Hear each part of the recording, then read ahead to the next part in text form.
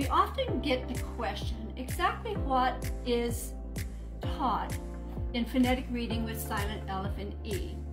And we always want to say the whole enchilada.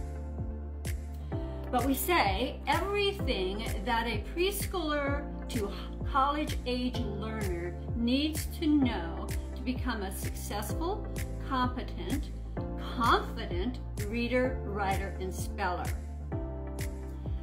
But we also realize that that doesn't actually say the most important thing about phonetic reading with silent elephant E, and that is that every concept is taught through active, imaginative engagement that ensures learning for everyone, including dyslexic learners and those with other learning differences.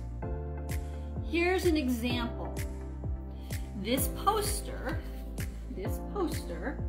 is a very important part of Part 3 of Silent Elephant E, short vowels.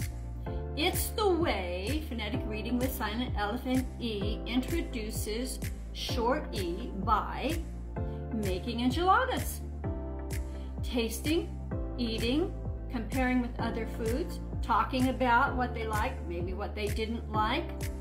They can even make them in clay.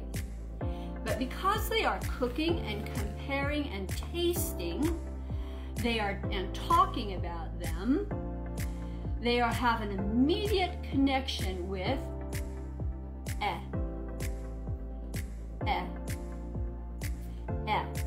because we connect the word and the shape of the enchilada. They will never forget this experience of enchiladas and short E, because they have done these activities with them that have created pathways in their brain, and they will never forget. They'll always have it active in their brain.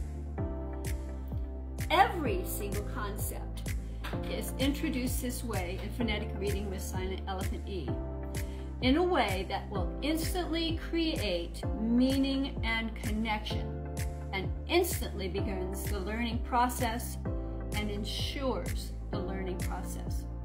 This is for every one of your children.